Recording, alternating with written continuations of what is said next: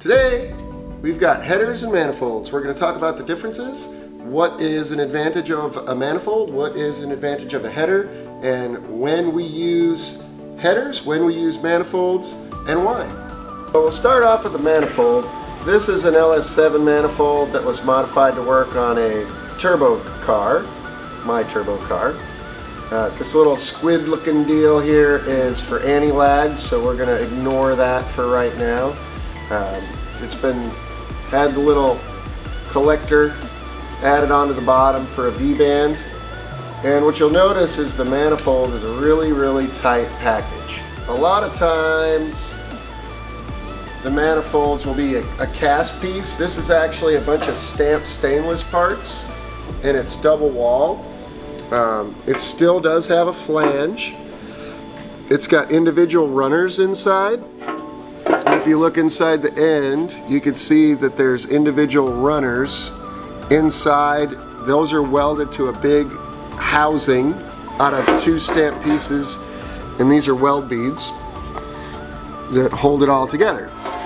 Now, the big advantage of manifolds is on any car, packaging exhaust can be really tricky. Exhaust gets really hot.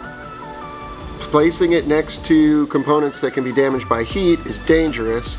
So if you look in here, a lot of this is clearance to get to spark plugs and, easy access to the bolts, things like that. But the downside is the shape of the manifold isn't necessarily meant to be ideal for performance, and the length of the runners on one like this aren't necessarily tuned for the performance that we're going for.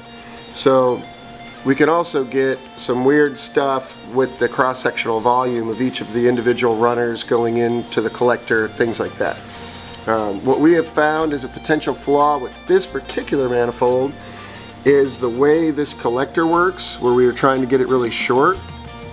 We're feeling like we're getting a restriction here, and you can kind of see with this curve that's certainly plausible.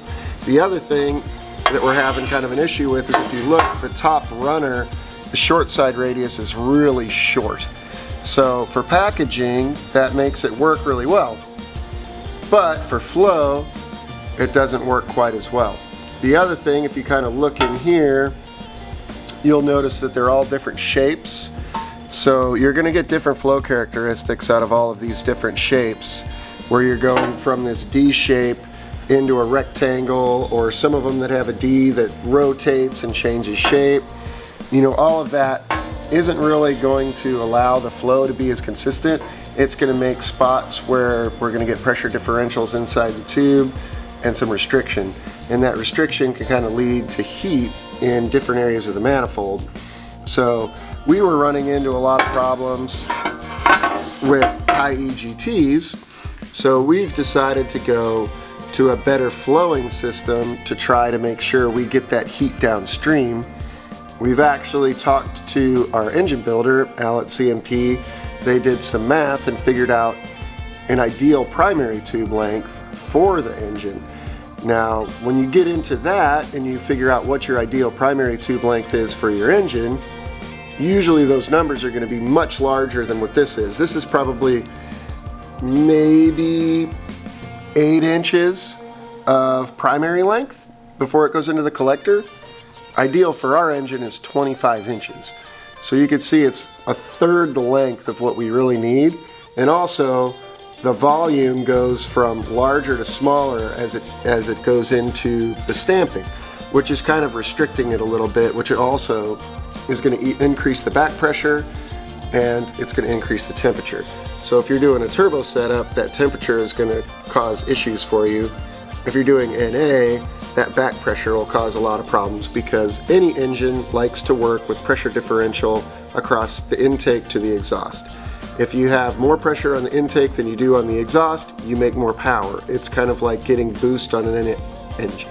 So one thing that a lot of people do to get that pressure differential with a header is really tune the size of the primary tubes, and some of them you'll even see where they step them so that they get larger. You can kind of see a step in this header here, and where you put those steps can lead to a little bit of an expansion at that area, which can help try and draw air through, which you're trying to kind of keep that pressure as low as possible, increase that pressure differential across the cylinder, pick up a little bit of power. But you can also see how much larger, just even in this normal header, the primary tube bends are. And that allows for a lot better flow coming right out of the cylinder head. You're going to have a lot less pressure build up on the back side here trying to go through that tight turn than you would with a manifold. So the big advantage of the header, because you're going to make it out of individual tubes, you're going to be able to have a lot more flexibility in the size of the tube that you use. You're going to have flexibility in, do you have steps in it? Where are those steps located? Are they equal length, unequal length? How long are the primaries? Like, you're not going to have a cast manifold with primaries anywhere near this long. Well, that primary tube length can be tuned for your specific engine. This, however, is a lot harder to package. It's going to put heat on a lot more components in your engine compartment. You got to consider that. But if it's strictly performance, using a header, almost always the way to go, because it allows you to maximize the flow and maximize the scavenging of the cylinders in an engine, or in the turbo engines, as we're discovering more and more. It's not always just about decreasing the volume of the manifold to help with spool. A lot of times it's making the engine happy off of boost so that it's more likely to build boost and get into boost earlier, because you got higher flows because the engine's happier, making more power even out of boost. So it's like anything else in custom cars and performance cars, it's a lot of a balancing act.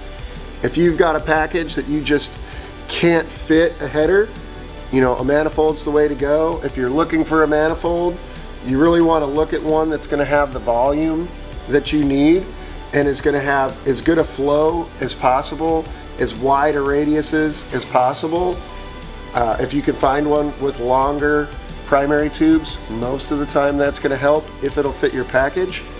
If ultimate performance is the goal, you're almost always going to need to go with a header, and that's just because you're going to be able to tune that to your engine and make everything work optimally. What I do, man, I was gonna throw down, bro. My bad. Alright, so Patty was singing, and that was our one take Tech Tip Tuesday.